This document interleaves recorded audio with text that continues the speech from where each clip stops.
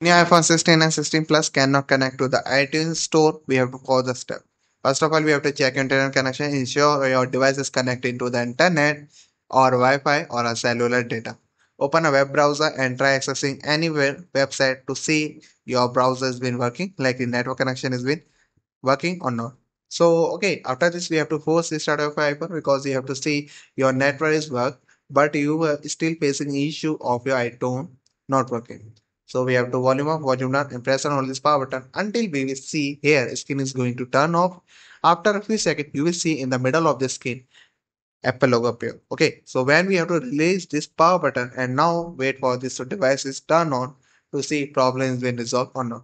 If not, we have to likely check data and setting. Likely incorrect data and time setting can cause connectivity problem.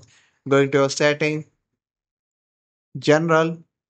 Here we have to find the date and time. Here is, and here we have to set as set automatically. Okay, so that's how you can give them a set of your check date and time setting. If this also not work, we have to reset network setting. And how we can do this?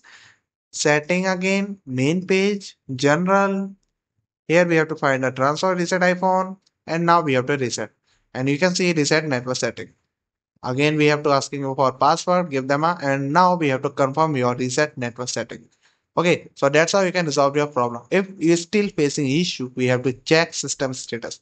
Likely visit Apple system status page online to check if there are only outages affecting to your iTunes store in your region. Likely they are the problem in likely going to the iTunes. Okay. Also, we have to doing this step reinstall this iTunes store app. Like first of all, we have to find iTunes in my device.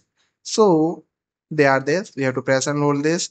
Now you will see remove app, delete this app. Okay. Again after this, we have to reinstall this app to see problem is been resolved. No.